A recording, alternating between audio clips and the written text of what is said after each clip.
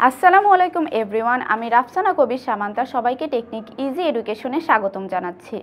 আজকে আলোচনা করব অষ্টম শ্রেণীর বিজ্ঞান বইয়ের তৃতীয় অধ্যায় থেকে যে সকল প্রশ্ন আর কি অবজেক্টিভ বিভিন্ন বোর্ডে এসেছিল সেগুলো নিয়ে। তো এই তৃতীয় অধ্যায়ে কিন্তু আলোচনা করা হয়েছে ব্যাপন, অভিস্রবণ ও প্রচ্ছেদন নিয়ে। এই তিন ধরনের প্রক্রিয়া কিন্তু উদ্ভিদের বিভিন্ন কাজে দেখা যায়। তো এই অধ্যায়ে কিন্তু আলোচনা করা হয়েছে এই তিন ধরনের প্রক্রিয়া, এগুলো কি কি কাজে উদ্ভিদ ব্যবহার করে সেগুলো এবং এগুলোর গুরুত্ব। তো আসো আমরা অবজেক্টিভগুলো দেখি। এখানে 1 নম্বরে আমরা দেখতে পাচ্ছি একটি চিত্র দেওয়া আছে, যেখানে চিত্রে একটি অংশকে চিহ্নিত করা হয়েছে কিন্তু এ দিয়ে। তো এখান থেকে প্রশ্ন করা হচ্ছে চিত্রে এ অংশটির কাজ কি। তো চিত্রে আমরা এই অংশটি দেখি, এই অংশটাকে কিন্তু এ দিয়ে চিহ্নিত করা হয়েছে। এই অংশটিকে কিন্তু বলা হয় পত্ররন্ধ্র। এখানে আমরা দেখতে পাচ্ছি দুটি রক্ষী কোষের সাহায্যে একটি রন্ধ্র আর কি তৈরি করা আছে। তো এই যে পত্ররন্ধ্র, এটা কিন্তু অবশ্যই পাতায় দেখা যায়, আর এই অংশটির মাধ্যমে উদ্ভিদের শারীরবৃত্তীয় একটি বিশেষ শারীরবৃত্তীয় প্রক্রিয়া কিন্তু হয়ে থাকে, যেটার নাম হলো প্রচ্ছেদন। প্রচ্ছেদনটা কি? এই যে আমরা জানি উদ্ভিদ তার প্রয়োজনে অর্থাৎ খাদ্য তৈরির সহ বিভিন্ন কাজের জন্য পরিবেশ থেকে কিন্তু বিভিন্ন উপায়ে পানি শোষণ করে থাকে।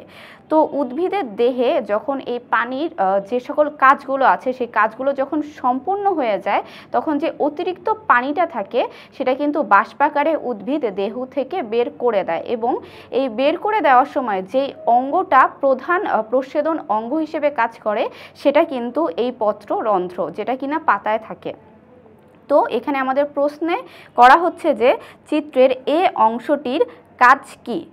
তো এখানে যে অপশনগুলো দেওয়া আছে সেগুলো হলো ক পানি শোষণ, খ খনিজ লবণ শোষণ, গ শ্বসন এবং ঘ প্রচ্ছেদন। তো এই চারটি অপশনের মধ্যে আমরা জানি এ অংশ অর্থাৎ পত্ররন্ধ্র দিয়ে কিন্তু হয়ে থাকে প্রচ্ছেদন, অর্থাৎ অতিরিক্ত যে পানিটা উদ্ভিদের দেহে থাকে সেটা বাষ্পাকারে বের হয়ে যায়। তো আমাদের উত্তর হচ্ছে ঘ প্রচ্ছেদন। এরপরে 2-এ বলা হচ্ছে কোনটি অর্ধভেদ্য পর্দা হিসেবে অর্ধভেদ্য পর্দা। তো এই পর্দার এই ব্যাপারটা কিন্তু আমরা যখন অভিস্রবণ নিয়ে পড়েছি তার আগে 3টি পর্দা সম্পর্কে আমাদেরকে ধারণা দেওয়া হয়েছিল, যেগুলো হলো ভেদ্য পর্দা, অর্ধভেদ্য পর্দা ও অভেদ্য পর্দা। তো এটার মধ্যে যেটা কিনা অর্ধভেদ্য পর্দা, এটা আসলে কি কাজ করে? এটা কি করছে, একটি পর্দা থাকবে বা হলো কি এটা এমন একটি পর্দা যেটার মাধ্যমে একটি দ্রবণে যে দুটি উপাদান থাকে, দ্রাবক ও দ্রাব্য, এই দুটো উপাদানের মধ্যে শুধুমাত্র দ্রাবক চলাচল করতে পারে। এই ধরনের পর্দাকেই কিন্তু অর্ধভেদ্য পর্দা বলা হয়। তো সেখানে কিন্তু আমাদেরকে কিছু উদাহরণও দেওয়া হয়েছিল। অর্ধভেদ্য পর্দার উদাহরণ হলো কোষ পর্দা, ডিমের খোসার যে ভেতরের দিকের পর্দাটা থাকে সেটাও কিন্তু অর্ধভেদ্য পর্দা, এমনকি মাছের পটকার যে পর্দাটা থাকে সেটাও কিন্তু অর্ধভেদ্য পর্দা। তো এখানে আমাদের অপশনগুলো আছে ক কোষ প্রাচীর, খ কোষ পর্দা, গ পলিথিন এবং ঘ কিউটিন যুক্ত কোষ প্রাচীর। তো অর্ধভেদ্য পর্দার উদাহরণ থেকে আমরা জানি যে কোষ পর্দা অর্থাৎ খ কোষ পর্দা যেটা, সেটা কিন্তু একটি অর্ধভেদ্য পর্দা। তো আমাদের এখানে উত্তর হবে খ কোষ পর্দা। 3-এ বলা হচ্ছে কল এর ধর্মী পদার্থ নিচের কোনটি। তো কল এর ধর্মী পদার্থ হচ্ছে সেই সকল পদার্থ যারা কিনা বিভিন্ন ধরনের তরল শোষণ করতে পারে। তো কল এর ধর্মী পদার্থের উদাহরণগুলো কিন্তু স্টার্চ, সেলুলোজ ও জিলেটিন। তো আমরা দেখি এখানে আমাদের অপশনে কি কি দেওয়া আছে। কতে বলা হয়েছে জিলেটিন, খতে বলা হয়েছে পলিথিন, গতে কিউটিন যুক্ত কোষ প্রাচীর এবং ঘ কোষ পর্দা। তো আমরা আগেই বললাম যে কল এর ধর্মী পদার্থ হলো স্টার্চ, সেলুলোজ ও জিলেটিন। তো আমাদের উত্তর হলো ক জিলেটিন। 4-এ বলা হচ্ছে কোনটি অভেদ্য পর্দা। আগে যেমন আমরা অর্ধভেদ্য পর্দা দেখেছিলাম, এখন আমরা দেখব অভেদ্য পর্দা। তো অর্ধভেদ্য পর্দার বৈশিষ্ট্য কী ছিল? এটার ভেতর থেকে দ্রবণের শুধুমাত্র দ্রাবক যেটা আছে সেটা সহজেই চলাচল করতে পারবে, কিন্তু অভেদ্য পর্দা যেটা, এটার বৈশিষ্ট্য হচ্ছে এটার ভেতর থেকে একটি দ্রবণের দ্রাবক ও দ্রাব্য এই দুটো উপাদানের কোনোটিই চলাচল করতে পারবে না। তো এটার যে উদাহরণ সেগুলো কিন্তু পলিথিন, কিউটিন যুক্ত কোষ প্রাচীর ইত্যাদি। তো আমরা দেখি যে এখানে কি কি অপশন দেওয়া আছে। কতে বলা হয়েছে কোষ পর্দা, খ পলিথিন, গ কোষ প্রাচীর এবং ঘ মাছের পটকার পর্দা। আমরা জানি এখান থেকে কোষ পর্দা এবং মাছের পটকার পর্দা এগুলো কিন্তু অর্ধভেদ্য পর্দা। আবার যেটা কোষ প্রাচীর বলা হচ্ছে গতে, সেটা কিন্তু আবার ভেদ্য পর্দা। তো আমাদের উত্তর হচ্ছে ক পলিথিন, খ পলিথিন। কেননা পলিথিনের ভেতর থেকে একটি দ্রবণের দ্রাবক ও দ্রাব্য এই দুটি উপাদানের কোনোটি সহজে চলাচল করতে পারে না। তো পলিথিন হলো একটি অভেদ্য পর্দা। 5 নম্বরে আমরা দেখতে পাচ্ছি বলা হচ্ছে নিচের কোনটি দ্রাবক। দ্রাবক কি? আমরা জানি একটি দ্রবণের দুটি উপাদান থাকে, একটি হলো দ্রাবক ও আরেকটি হলো দ্রাব্য। দ্রাব্য যে উপাদানটি সেটা কিন্তু দ্রাবকের ভেতরে দ্রবীভূত অবস্থায় থাকে। তো এখানে আমাদের অপশনগুলো বলা হচ্ছে ক চিনি, খ লবণ, গ বালি এবং ঘ পানি। আমরা জানি এই 4টি অপশনের মধ্যে প্রথম যে 3টি অপশন অর্থাৎ চিনি, লবণ ও বালি এই 3টি কিন্তু দ্রাব্য উপাদান, এবং এটার ভেতরে যেটা কিনা দ্রাবক অর্থাৎ এই 3টি উপাদানকে যে উপাদানের ভেতরে দ্রবীভূত অবস্থায় রাখা যায় বা দ্রবীভূত করা যায় সেটাই কিন্তু দ্রাবক। আর এরকম একটি দ্রাবক হলো পানি, অর্থাৎ আমাদের উত্তর হবে ঘ পানি, যেটা হচ্ছে একটি দ্রাবক। এরপরে বলা হচ্ছে 6-এ কোনটি উদ্ভিদের একটি বিশেষ শারীরবৃত্তীয় প্রক্রিয়া। আমরা জানি উদ্ভিদের ভেতরে কিন্তু অভিস্রবণ, ব্যাপন, তারপরে হলো শোষণ, এই ধরনের অনেক প্রক্রিয়াই দেখা যায়, কিন্তু উদ্ভিদের যে একটি বিশেষ শারীরবৃত্তীয় প্রক্রিয়া আছে সেটা কিন্তু প্রস্বেদন বা বাষ্পমোচন। প্রস্বেদনের অপর একটি নামও কিন্তু বাষ্পমোচন। তো প্রস্বেদন জিনিসটা কি ছিল? এটা ছিল হলো উদ্ভিদ তার প্রয়োজনীয় কাজে পানি ব্যবহার করার পরেও তার দেহে কিছু অতিরিক্ত পানি থেকে যায়, সেই অতিরিক্ত পানিকে বাষ্পাকারে দেহ থেকে বের করে দেওয়ার যে প্রক্রিয়াটি সেটাই কিন্তু প্রস্বেদন। তো এই প্রস্বেদনটি কিন্তু উদ্ভিদের একটি বিশেষ শারীরবৃত্তীয় প্রক্রিয়া। তো আমাদের এখানে অপশনে বলা হচ্ছে ক অভিস্রবণ, খ ব্যাপন, গ শোষণ এবং ঘ বাষ্পমোচন। তো আগেই বললাম যে বাষ্পমোচন হলো প্রস্বেদনের অপর একটি নাম। তো আমাদের এখানে যে উত্তরটি অর্থাৎ উদ্ভিদের একটি বিশেষ শারীরবৃত্তীয় প্রক্রিয়া হলো ঘ বাষ্পমোচন। এরপরে সাথে বলা হচ্ছে নিচের কোনটি কল এড ধর্মী পদার্থ। তো এটা কিন্তু আমরা আগেও একবার দেখেছি যে কল এড ধর্মী পদার্থ আসলে কি। এটা হচ্ছে সে সকল পদার্থ যারা কিনা যে তরল কিছু দ্রব্য থাকে যাদেরকে অনেক সহজেই শোষণ করতে পারে, বা তরল দ্রব্য শোষণ করার বা তরল পদার্থ শোষণ করার যেই ধর্ম, এই ধরনের পদার্থকেই কিন্তু কল এড ধর্মী বলা হয়ে থাকে। আর কল এড ধর্মী পদার্থের উদাহরণ হলো স্টার্চ, সেলুলোজ, জিলেটিন। তো আমাদের এখানে অপশনে বলা হচ্ছে যে ক সেলুলোজ, খ কোষ প্রাচীর, গ কোষ পর্দা এবং ঘ ক্লোরোফিল। তো আমাদের যে উত্তরটি সেটি কিন্তু হবে ক সেলুলোজ, কেননা এটি একটি কলের ধর্মী পদার্থ। 8-এ বলা হয়েছে নিচের কোনটি অভেদ্য পর্দা, অর্থাৎ সেই সকল পর্দা যাদেরকে কিনা ভেদ করা যাবে না। অর্থাৎ এটা হচ্ছে সেই সকল পর্দা যে সকল পর্দার মাধ্যমে একটি দ্রবণের দ্রাবক ও দ্রাব্য এই দুটি পদার্থের কোনোটি সহজে চলাচল করতে পারবে না। আর এটার উদাহরণ কিন্তু পলিথিন, তারপরে হলো কিউটিনযুক্ত কোষ প্রাচীর ইত্যাদি। তো আমরা দেখি অভেদ্য পর্দার জন্য এখানে কি কি অপশন দেওয়া আছে। প্রথমেই বলা হচ্ছে ক কোষ পর্দা, খ ডিমের খোসার ভেতরের পর্দা, গ কিউটিনযুক্ত কোষ প্রাচীর এবং ঘ মাছের পটকার পর্দা। আমরা জানি এখানে কোষ পর্দা, ডিমের খোসার ভেতরের পর্দা এবং মাছের পটকার পর্দা এই 3টি কিন্তু অর্ধভেদ্য পর্দার ভেতরে পড়ে। শুধুমাত্র গ যে উত্তরটি আছে সেটিই কিন্তু অভেদ্য পর্দা, অর্থাৎ কিউটিনযুক্ত কোষ প্রাচীর।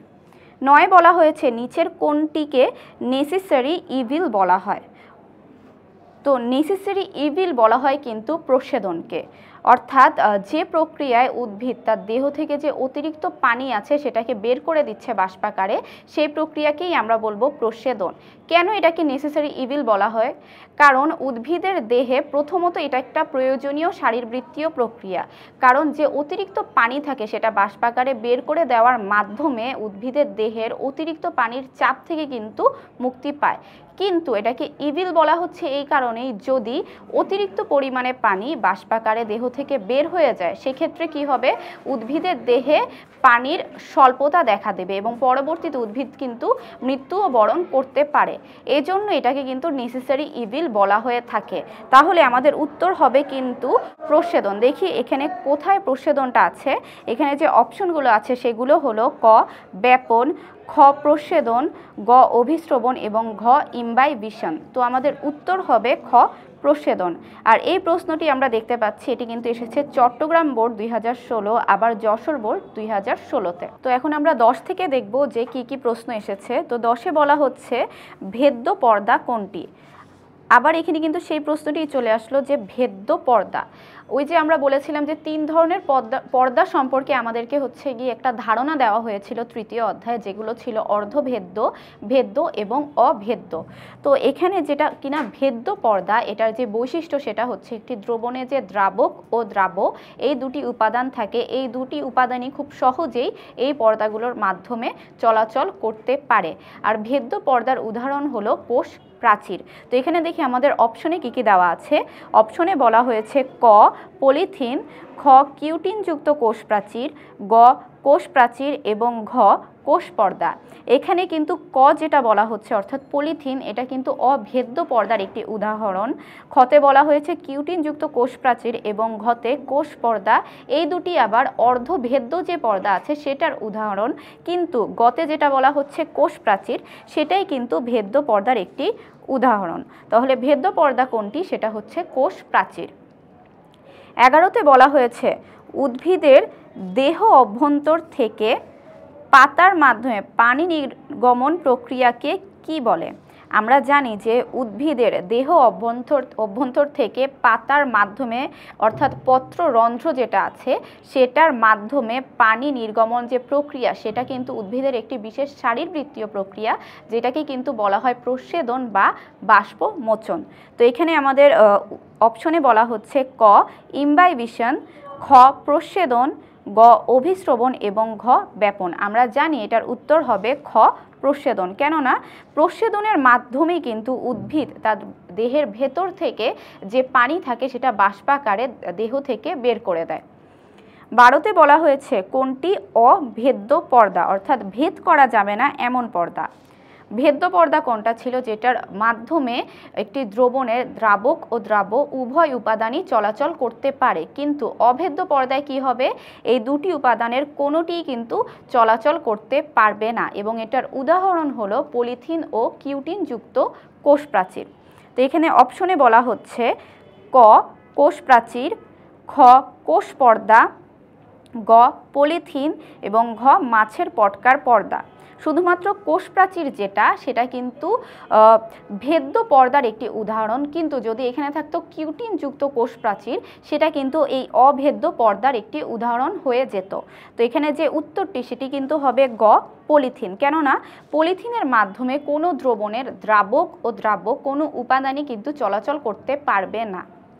13-তে বলা হয়েছে কোনটি উদ্ভিদের জন্য একটি নেসেসারি ইভিল, অর্থাৎ এমন একটি প্রক্রিয়া যেটা উদ্ভিদের জন্য প্রয়োজন এবং সেই সঙ্গে এটা যদি অতিরিক্ত পরিমাণে হয় সেক্ষেত্রে উদ্ভিদের জন্য কিন্তু ক্ষতি সাধন করতে পারে।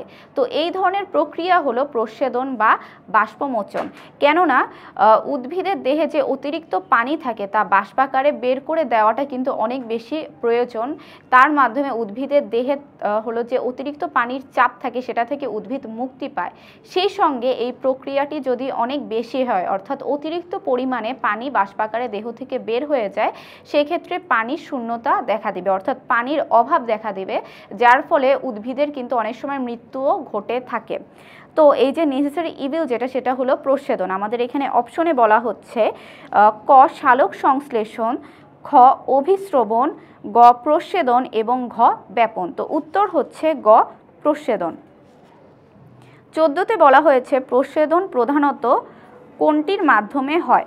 তো প্রস্বেদন যে প্রক্রিয়া সেটা হচ্ছে দেহের অতিরিক্ত পানি উদ্ভিদ বাষ্পাকারে বের করে দিচ্ছে দেহ থেকে, এবং এটার ক্ষেত্রে কিন্তু বিভিন্ন ধরনের অঙ্গ সে কাজে লাগিয়ে থাকে, যেমন পত্ররন্ধ্র, কিউটিকল, লেন্টিসেল ইত্যাদি। কিন্তু যদি বলা হয় যে প্রধানত কোনটির মাধ্যমে হয়, সেক্ষেত্রে আমাদের উত্তর হবে কিন্তু পত্ররন্ধ্র। কেননা অন্যান্য অঙ্গের মাধ্যমেও কিন্তু প্রস্বেদন হয়ে থাকে, কিন্তু পাতার মাধ্যমে অর্থাৎ পাতায় যে পত্ররন্ধ্র থাকে সেটার মাধ্যমে তুলনামূলক বেশি প্রস্বেদনটা হয়ে থাকে। এই জন্য যেহেতু বলা হচ্ছে প্রস্বেদন প্রধানত কোনটির মাধ্যমে হয়, সেক্ষেত্রে আমাদের উত্তর হবে খ, পত্ররন্ধ্র।